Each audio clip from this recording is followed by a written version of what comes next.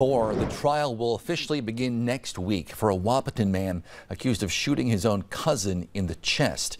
Shawn is charged with attempted murder related to an incident last June. Wahpeton police responded to a 34-year-old man who had been shot in the chest, which led them to issue a shelter-in-place for the nearby blocks while they figured things out.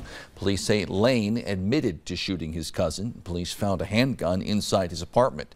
The trial is set to begin February 13th and should last for about 3 days.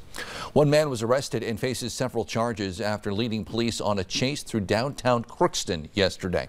Crookston police say an officer tried to pull over 25-year-old Skylar Belials, who was driving his ATV illegally and recklessly, they say, through downtown. Officers say when he saw them, he sped off, driving on sidewalks at one point, went the wrong way down North Main Street. Eventually, he began traveling south on Market Street, where he ran into a squad car. He was transported to Riverview Emergency Room, where he was medically cleared, then transported to the Northwest Regional Correction Center, where again he is being held on multiple charges.